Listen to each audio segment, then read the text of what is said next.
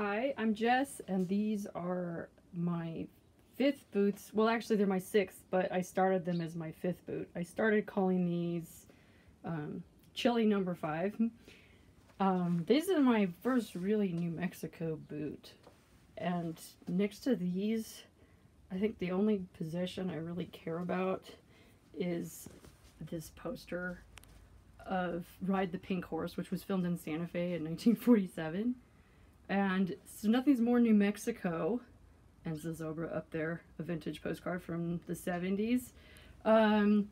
More than anything else, there's nothing more New Mexico than red and green chili. And so this is my first iteration of doing a chili boot.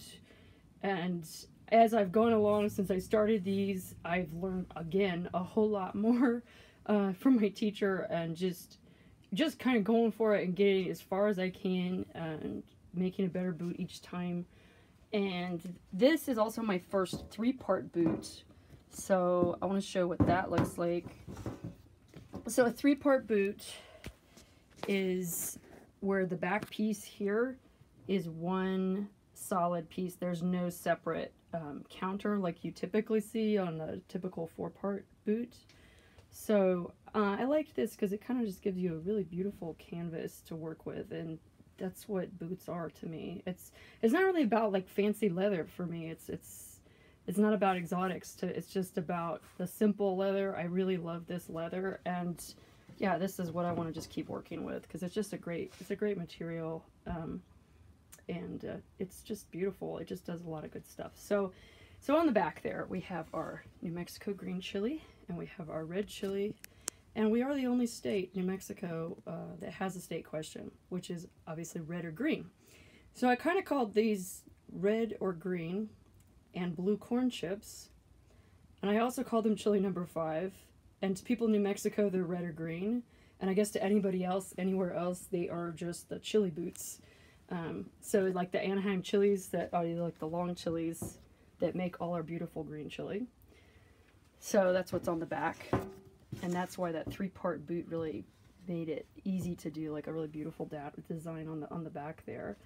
So and the other thing I do is every time I work on these projects, I'm working to do this with as little material as possible, so I don't waste anything. I save like all my trocitos, all my little pieces that I have, to just like upcycle them into another pair of inlay boots. So like I had a few pieces of the green, I had that nice orangey burnt red color. I don't think it looks that way on this video, exactly what it actually is in real life, and then I didn't have enough chocolate brown to do like a tall pair, and I was like, well, I'm just gonna try and just do another short pair. And also, since it was a 3-part boot, I wanted to just try to just do that as a 3-part boot. It's just a shorty, just a nice cute, like, because historically the Pee Wee boots, the shorty boots, and I like both. I like the tall boots, and I like the short boots. So, and then I wanted the pull straps to kind of match and stuff. And you know, I see where like I want to make improvements and things, and I learned a lot, because I always say this, just going through the process again and again. And so this is what the bottoms look like. We did brown on these. I think usually I've done black so far, but I really like the brown on this. And they do have the little lemon wood pegs in the bottom, and sometimes those are omitted now when people do factory made boots, but I think it's really important to do something like handcrafted like that, and I just think they're beautiful. So I really just love this art form. But I also like it because it's functional, and I tend to be a very practical person. Like the things I wear usually are really simple stuff because I'm exercising the dogs or whatever. But I love that you can just put a pair of boots on like this. And I'm in quest of making smaller boots for my friends with smaller feet.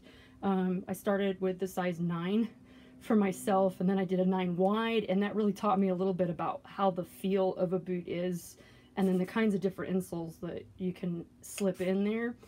And I'm like a 9 medium width, and then so I did the 9 wide also for another pair of boots, and so I could feel what that feels like, so I can start making something that really isn't just looking beautiful but also fits another person's foot. So these are actually a size 8. So we've come down one size, and then with my next ones, or in the future here, I'll keep working on my modelos, my templates to make the smaller size feet, so I can have boots that fit some of my friends with smaller feet than me. So I kind of just figured that's the easiest way to learn, is just kind of start with my foot size and then the wide one, and keep kind of going from there. But you know, New Mexico's food thing, it's food is such a special thing for different regions of the world, and the green chili thing, yeah, we really harp on it a lot here in New Mexico about how we can't live without green chili. And you know, I'd become like a salsa connoisseur. Like I would never buy a salsa that wasn't made in New Mexico, and I have the different ones that I think are fantastic. And yeah, we love that we have these sections in the grocery store that are just local salsas, local New Mexico chilies, and I think about foods in other parts of the world that I've tried, and a friend even in New Orleans going on about and I love the beignets. I gotta say, I love the beignets, but talking about the po' boy sandwiches, and he was like, it's the bread, and to me, it's like, it wasn't really that exciting, but you know, it was okay. I mean, it was good food. I tried it. But here, yeah, we're like, yeah, we gotta have our green chili, we gotta have our red chili, or we gotta have Christmas chili. And it's like, oh, I couldn't live anywhere else because I need to eat this food. And yeah, I grew up eating this food. And it's different than Tex-Mex. It's like New Mexico food is different, and you really just can't even get anything like it in Colorado either. And so chili boots are just something that I think resonates with a lot of people, whether you live in New Mexico or even know what green chili is here to us. I mean, the world knows peppers. There's peppers around the world, and I just think, gosh, peppers make all the food wonderful.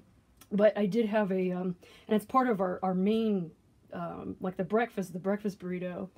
And in New Mexico, that's like something you eat all the time. And I did have my a South African boyfriend, and when I was living there in South Africa, he would say, like, it's not like you can just really like eat the land of the burrito. I don't know what goes on there, but it's not like you can have like a breakfast burrito for like breakfast, lunch, and dinner. And then, like, I was trying to make pico de gallo over there in South Africa, and I would start just dicing up my onions and everything. Like, I never slice anything.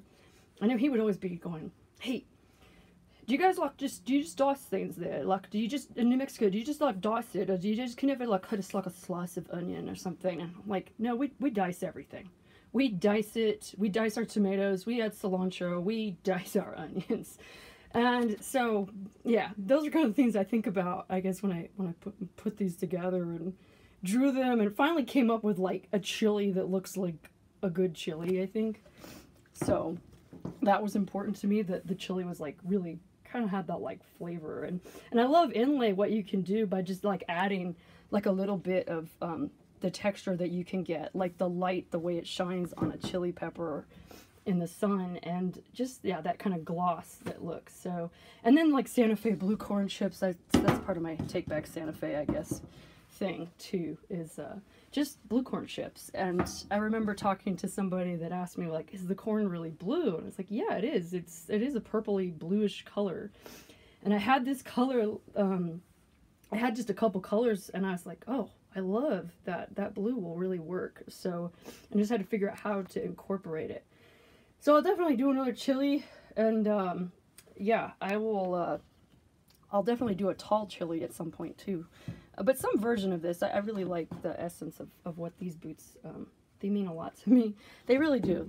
They're just, you know, through everything I've been through, it's like, they mean a lot as a handmade product. And to me, something that's like, you just can't duplicate it in the sense of it being automated. And I guess that's why I'm like, really, I know inlay takes a lot. It's a lot of work to do an inlay boot.